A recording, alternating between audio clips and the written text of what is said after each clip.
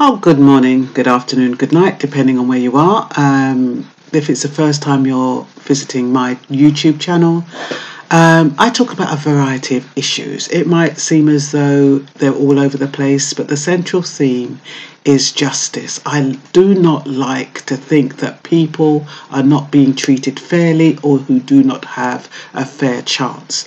A lot of times I talk about benefits because a lot of the people who receive benefits are the ones who are penalised because they don't understand the jargon, it's not explained properly, and similarly the people who may have immigration issues, they don't know much about legislation and it's all very complicated. So I use these videos to simplify a lot of things, and I hope I'm doing my job well. Anyway, yesterday I came up with this inspirational poem. I decided to elaborate on it a little bit, but it's a short and sweet, I hope, video. The poem says, demonize the blacks, break down the poor, destabilize the middle class, and you've got a civil war. Now, that thought came into my head and I thought to myself, why did you think that, those 4 lines? Why did they come into your head? And then I started thinking about, how do they demonize the blacks? They demonize the blacks by constantly showing negative images, portraying negative news media, criminalising them. You know, when you see them, they're either being shot or they're being stuck in prison, or the images they put up are kind of menacing. And yeah, they kind of have this, they make this image of black people something that people fear. So that's why I said demonize the blacks. Also, you have that repetition of slavery. Every now and then they put up a film about slavery. Then they show these people in Africa with flies around their mouths. They don't show the beautiful parts of Africa or, you know, the West Indies. It's usually the parts where you see these really emaciated children and they're all starving. So that is the reason why demonize blacks. Break down the poor. We're breaking down the poor. In America, they're breaking down the poor with the public charge, where people who are entitled to claim public charge are afraid to claim for it because they're afraid they're not going to be able to stay in the country or they're going to get kicked out, even though they're legally entitled to it. In the UK, they're breaking down the poor through universal credit.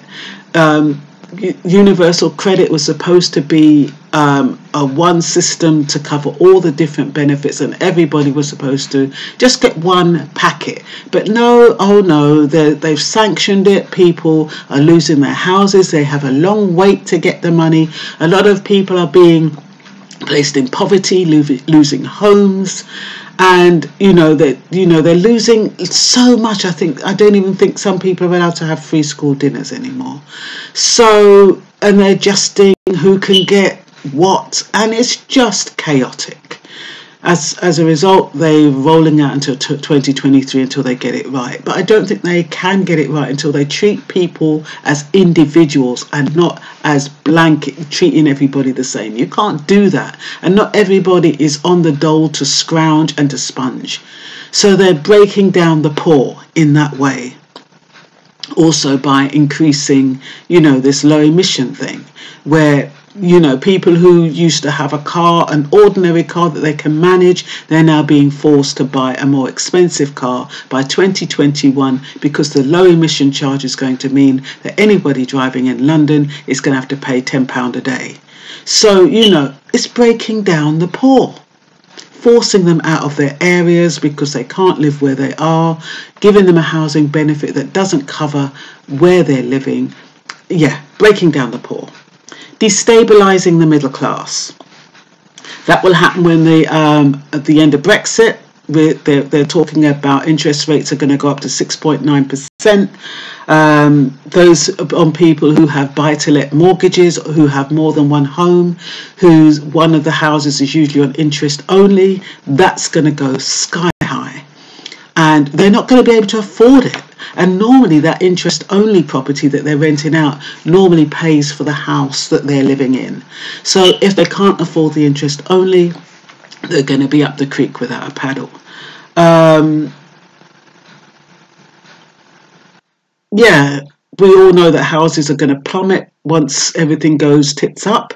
Petrol prices is already going up. I mean, every time I pass, it's gone up. We started off 127, 128, 129. I'm waiting for it to go down. It's now 130. So, so that's going to destabilize the middle class. The fact that what they have is their homes, and their homes, potentially they could lose them if they're one of these types of middle classes who've invested in more than one property, and where the interest rates, if it does go sky high, it could well affect them adversely. And you've got a civil war. Got a civil war where there's poverty, frustration, anger, bias. You are going to get a civil war. People start pointing at each other instead of pointing at the person or the people who are the cause of their misery and their situation. So I'll just repeat that poem. It's demonize the blacks, break down the poor, destabilize the middle class, and you've got a civil war. That's all for now.